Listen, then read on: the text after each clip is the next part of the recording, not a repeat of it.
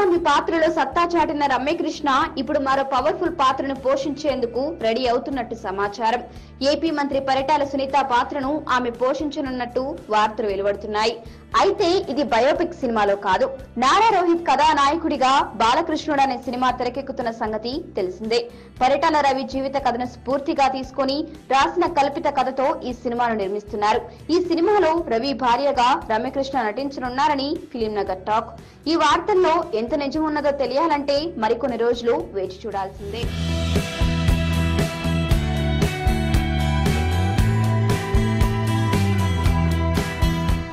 ఈ వీడియో కానీ మీకు నచ్చినట్లయితే లైక్, కామెంట్, షేర్ చేయండి. మరిన్ని అప్డేట్స్ కోసం సబ్స్క్రైబ్ చేయండి.